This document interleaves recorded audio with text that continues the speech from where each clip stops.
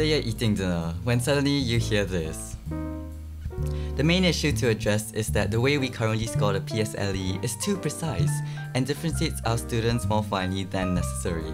This was said by Mr. Ng as the acting education minister in 2016. Now, when you hear that, what do you think?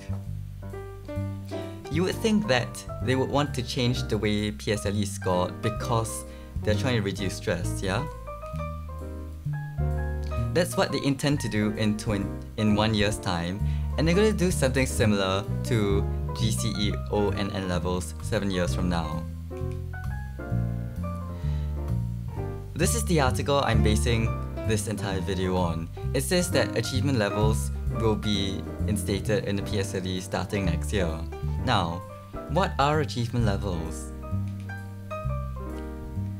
Before I can answer that, I need to explain T-scores. T-scores are the current score that you will get when you when you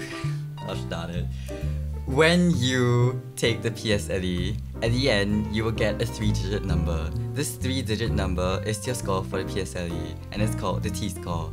They're replacing this with achievement levels, which is similar to GCSE, O and N levels, where you get a range from 4 to 32, where 4 is the best score and 32 being the worst score.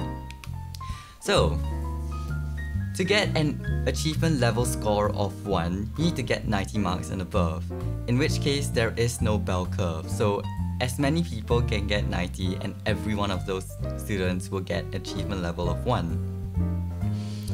On this right diagram, you can see an example of a PSLE score being calculated. This would be a score of 8, where science is 1, mother tongue and mathematics is 2, and English being 3. For more further information, you can scan this QR code to go to a Channel News Asia article that I featured just now. Thanks so much for watching, and I'll see you all in the next video.